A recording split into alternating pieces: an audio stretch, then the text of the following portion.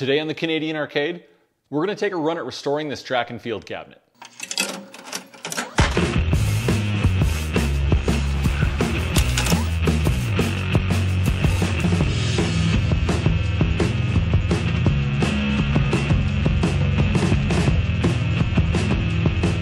All right, guys, welcome to another episode of the Canadian Arcade.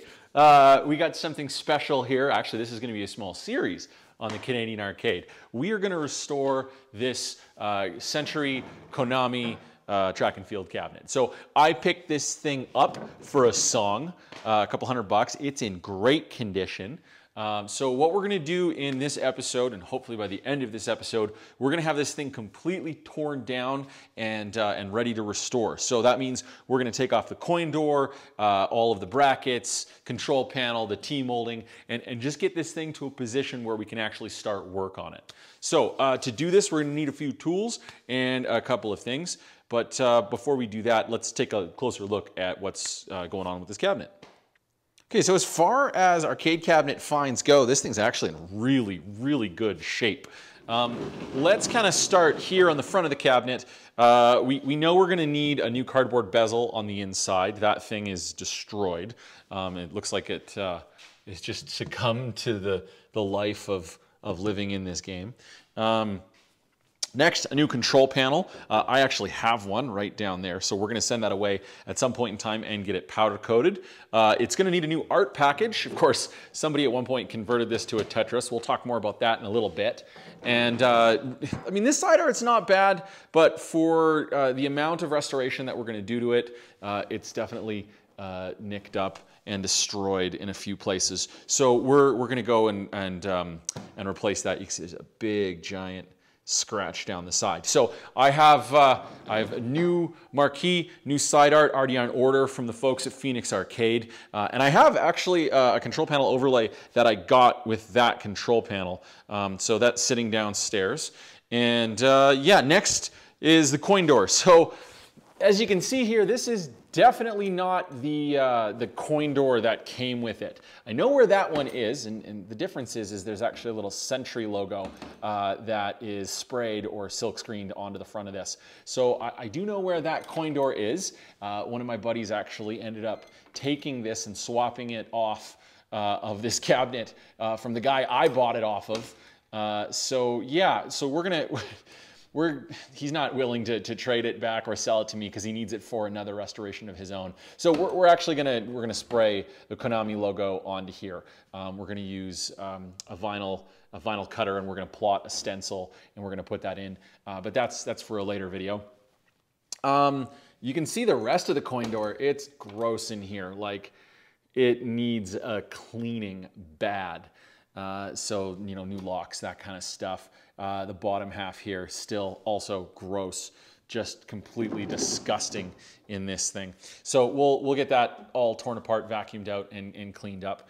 Also, somebody, former operator, put a lock bar on this guy. We're gonna get rid of this. We're gonna plug those holes. We're gonna powder coat. We're gonna fill those holes with Bondo and then spray over top of them. This thing is going to go in the garbage. And then there's one real big chip on the front. That I'm going to Bondo as well. So we'll get that cleaned up. Anyway, so that's the front. Next, get around back here. It's awesome working with games on dollies because you can just move them around at your will. Next, we're going to pull all of this off on the top. We're going to clean and spray those, and again, all the brackets up top. And the back panel is a little worse for wear. It's definitely been pitted. We're definitely going to probably replace this whole back panel. It's kind of destroyed.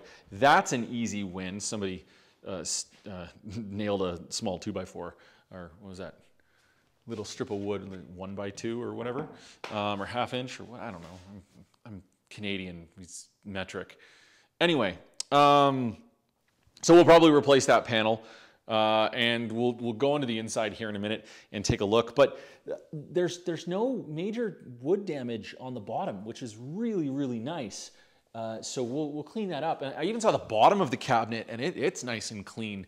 So no water damage whatsoever on this thing. So this is a great candidate for a restoration, and this is going to be quick and simple too, which will be really nice. But anyway, I'm going to grab my drill and we're going to open up the back panel here and take a look on the inside.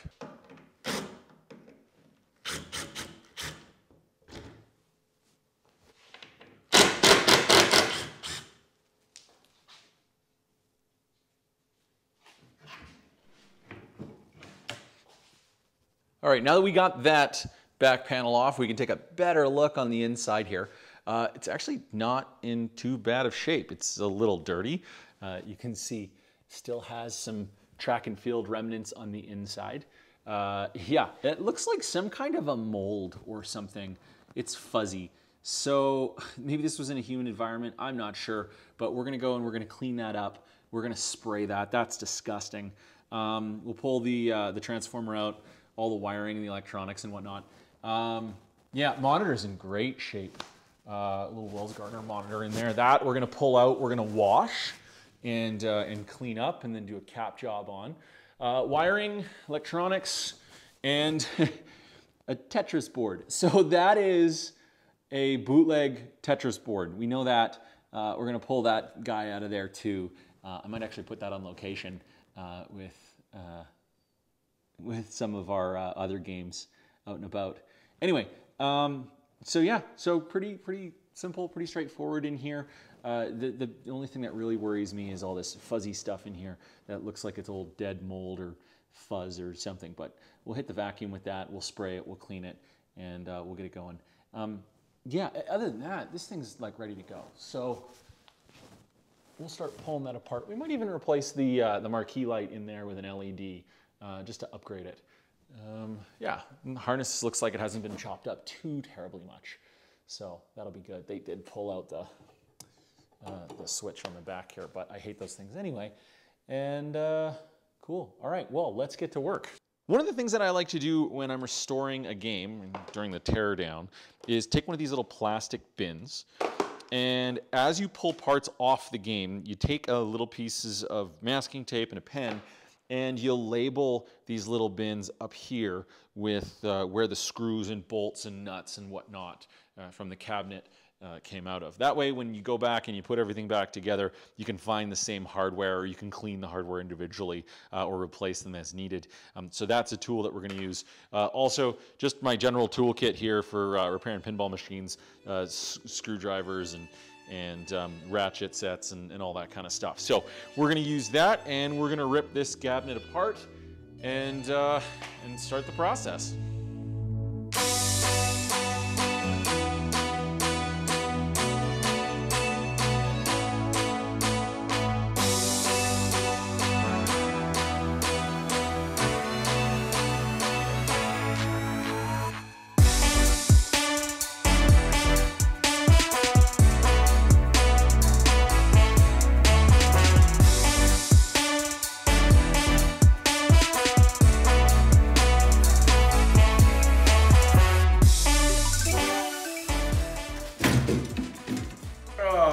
That's disgusting. Yeah.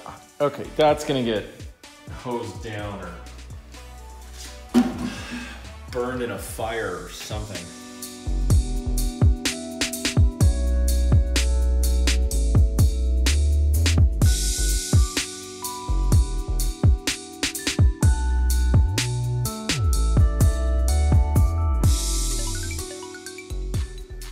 All right, so that's pretty much the entire front of it torn down and ripped apart.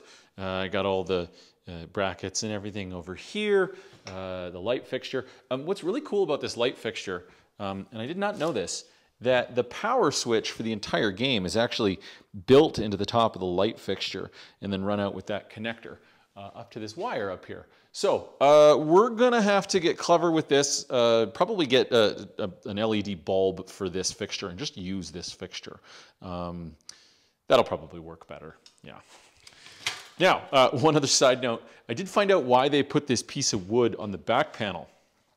I didn't notice this when I was taking off the panel before, but there's a massive chip out of the back panel. So that's definitely getting replaced for sure. Maybe we'll make it out of plywood so it's not so frickin' heavy.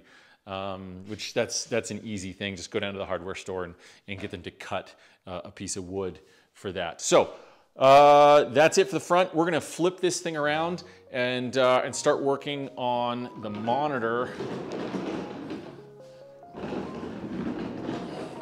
and all the other internals that are in here.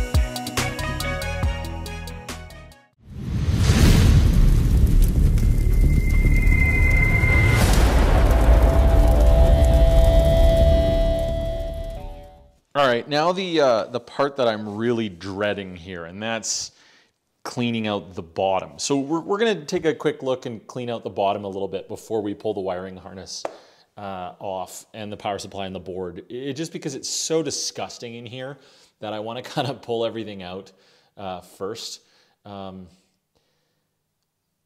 know what, I'm gonna go get rubber gloves for this. This is gross.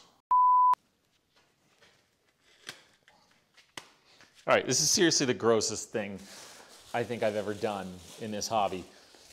I don't know if that is mold or if it's just dust and dirt and crap, but it looks like it could be. So, I mean, there's no water damage to the cabinet, so you just don't know. It doesn't stink or anything. It doesn't smell musty. It's just gross. Okay, so let's take a look and see what we can find here. So this is, oh yeah, this is the warning labels for the power supply. So we're gonna keep that. Oh. Okay. So this looks like the for Rygar. All right. So that's instructions for Rygar. I don't. You can get that online. I don't care. What is this here? April 5th, 1989, Wednesday, 17:58 hours. Video amusements of something. Oh, the Tetris kit performs a series of cells. Okay, so this is the instructions and the pinout, and what it looks like, the wires that they changed and connected, because the original harness looks like it's in here. It just looks like it's been gutted a little bit. Yeah, so I'm going to save that. That's gross. I'm just going to put it all under my work table here. Let's see what else we got here. It's always fun finding this stuff at the bottom of a cabinet. Oh, this is the instructions for the monitor. Cool. Yeah, I've got like 8 copies of this, so that can go in the garbage. That is some kind of piece of garbage. Look, there's a receipt in here. Super Drug Mart, Westbrook Mall. What is this? Bottles, cans, Coke Classic. That's crazy. June 24th, 1995. All right, well, that can go in the garbage. We don't need that. There's a dryer sheet. There's more dryer sheets. What is this? Some plastic toy spear things, masking tape. What is this? Gig of the year. Okay, so this is a flyer for a Circle Jerks concert. Special guest, 7 seconds, 9th configuration, and 6 feet under. Item 1, Chris Poland, formerly lead guitarist with Megadeth, has joined the Circle Jerks as bassist. and we'll be performing with them on the upcoming tour. McEwen Hall Ballroom. Tickets on sale now. So this is from Calgary. This is the gig of the year, Friday, July 1st, 4 bands. That's cool. What I'll probably do is I'll probably get the magnet, some coins, some kind of snake ring. What is that, an eraser? Parts of the inside of a toy car. More crap. There's an earplug in there. Oh, that's wonderful. I mean, by no means this is the grossest cabinet. Oh, there's a safety pin. Good thing I put, gloves on. By no means is this the most disgusting cabinet I think anyone's ever found, but there's some horrible shit in here.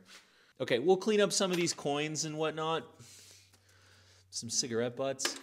That's just disgusting. Okay, well, I'll run a magnet through it. God. Why?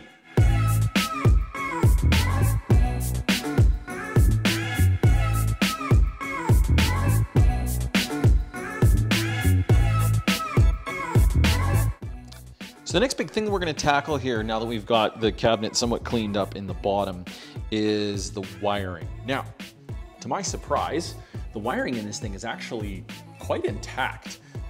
You can see that like all of the power here and down there, everything's still pretty much the way it came from factory, which is awesome. Whoever converted this to JAMA basically just disconnected some of the connections off of the original harness and reconnected them into a JAMA edge connector. Now the great thing for me is that I'm not going to need to go out and buy a new harness. This switching power supply will come out, we'll put a new one in there. And up at the front, if we can turn this guy around, you can see that they didn't really modify the control panel harness, which is awesome. So this hasn't been gutted. There's a couple of broken wires on one of the connectors, but that's about it. So this is gonna be pretty sweet. I'm gonna go ahead next and I'm gonna label all the connectors just so that I can put them all back in the right place when I reassemble. And then we're gonna pull the T-molding off as well. So on to the next step.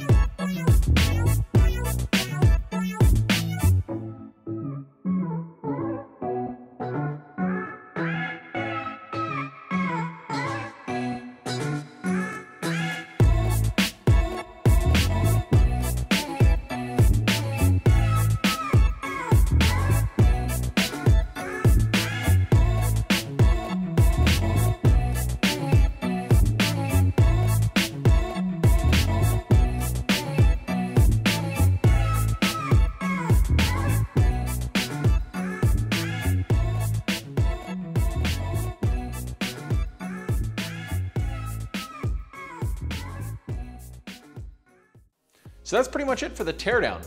In the next episode, we're gonna do the wood prep, we're gonna remove the old decals, and we're gonna fix any of the damage to the wood and kind of wipe it down, clean it all up, and disinfect the bottom of the cabinet too, getting it ready for paint. Also, we're gonna take all the metal bits that we pulled out of this and have them powder coated. We're gonna rebuild the coin door, work on the stencil for the front of that, and we're gonna rebuild the monitor. As far as parts go, the only thing I really don't have for this game is a board. So I'm gonna be on the lookout for a Hypersports PCB. If you know someone who has one, we'd love to hear from you. We're gonna use the High Score Saves multi-kit in that. So we're gonna have to pick that up as well. That allows you to play track and field and Hypersports and the remix version as well, all in one cabinet. So we're gonna definitely put that into this game. But all in all, this thing's pretty much ready for the next step. Anyways, guys, that's gonna do it for this episode of the Canadian Arcade. If you like what we're doing here on the channel, make sure you hit that subscribe button. If you have any questions or any comments about this video, go ahead and leave them down below in the comment section. And if you want more from the Canadian Arcade, we're also on Facebook, Instagram, and Twitter. So you can check us out there. We always have tons of other little projects that we're working on too. Till next time, thanks for watching.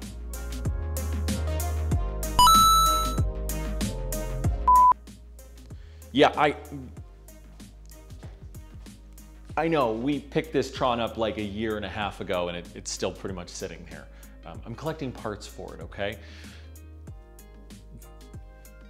We'll get to it one day.